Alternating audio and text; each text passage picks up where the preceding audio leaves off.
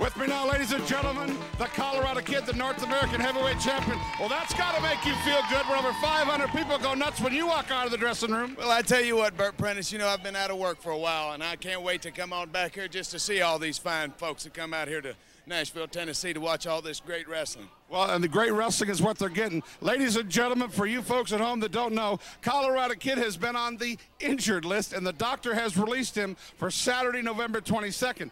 But I noticed in the office today, the contract came back. You have signed, and the reason I asked you out here tonight, you have signed to take on Terry Golden Thanksgiving night right here in Nashville.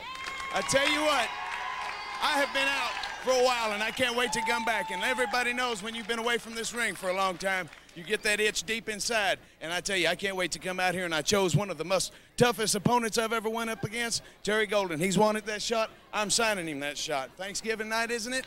Thanksgiving night. All you people come on out here because I can't do it without you. It'll be the Southern Heavyweight title against the North American Heavyweight title. Now, since you've been gone, Terry has added some accessories at ringside. Princess D.